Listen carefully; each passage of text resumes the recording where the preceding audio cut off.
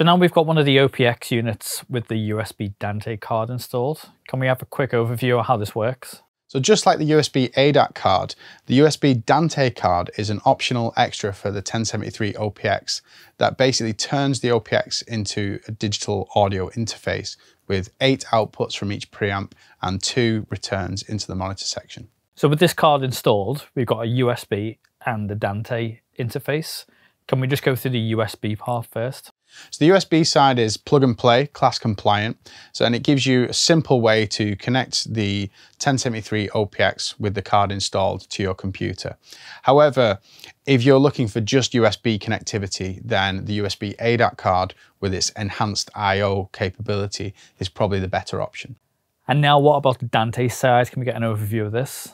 Okay, so the DANTE is an audio over IP solution, and it's been pioneered in broadcast and live sound for many years and is now starting to make its way into the professional studio environment. So by having this installed, you effectively can have your 1073 OPX or multiple 1073 OPXs all connected to your existing Ethernet infrastructure in your building, and then you can access all of the inputs and outputs that way. So I've noticed the use of DANTE, especially in universities, is becoming more and more a thing. It's also being used quite a lot in live sound as well.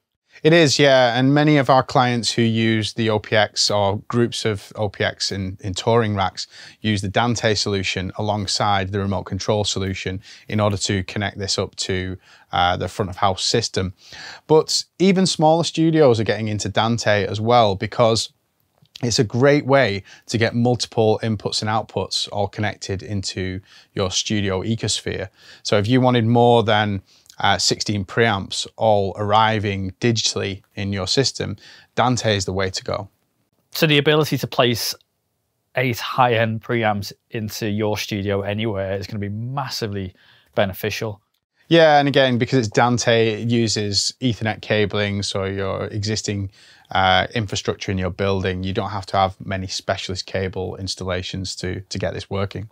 And this means I can have essentially multiple OPX units connected through the DANTE network, whereas if I was connecting them via USB, I'd be limited to 2.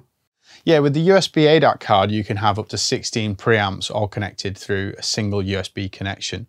But when you have the DANTE option installed, it's almost unlimited the amount of preamps that you can have throughout your facility.